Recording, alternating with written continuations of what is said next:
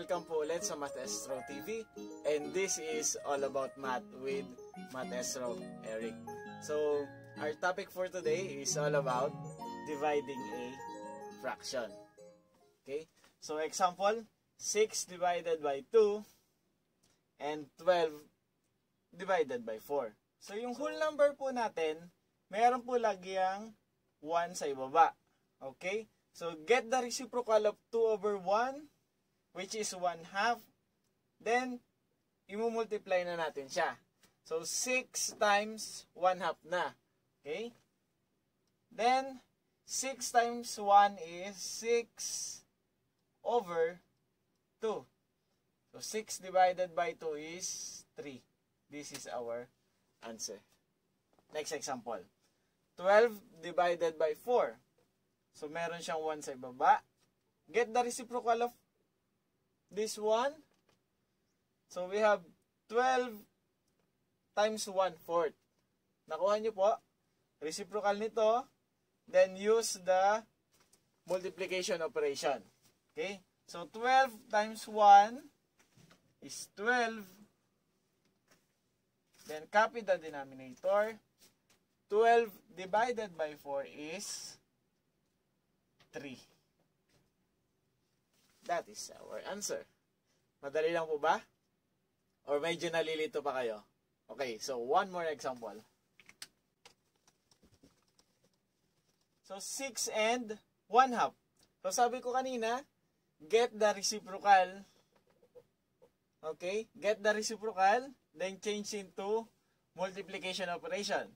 So we have 6 and use the multiplication operation. So 1/2 reciprocal, kabaligtaran. So 2 over 1. Then proceed sa procedure ng multiplication.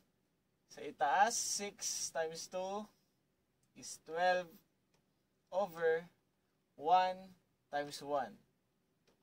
So we have 12. Nakuha nyo? Let's have another example. Okay, so we have 2 over 3 divided by 4 over 9. Get the reciprocal. So we have 2 over 3 times reciprocal ng 4 over 9. 9 over 4. Then multiply. 2 times 9 is 18. And 3 times 4 is 12. So, can we simplify 18 over 12? Pwede pa. Common factor of 18 and 12 is 6. So, 18 divided by 6 is 3.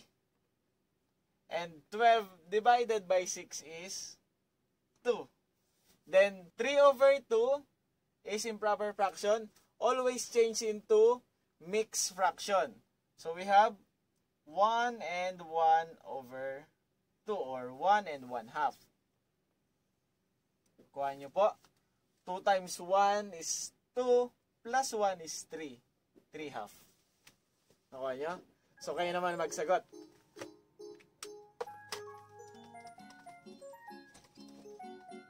Okay. So, try to answer this. After yung sagutan, take a picture with you, send nyo sa messenger ko, MATHestro Eric, and may chance kayong manalo ng mga papremyo. So, anyone can join po. Mommy, Daddy, Tito, Tita, Ate, and Kuya. So, kung meron pa dyan, Lolo and Lola, pwede rin po. Anyone can join. You can answer this. Take a picture with you. Send nyo po sa messenger ko, MATHestro Eric. So, maraming salamat po. Enjoy watching my other activities. Bye-bye!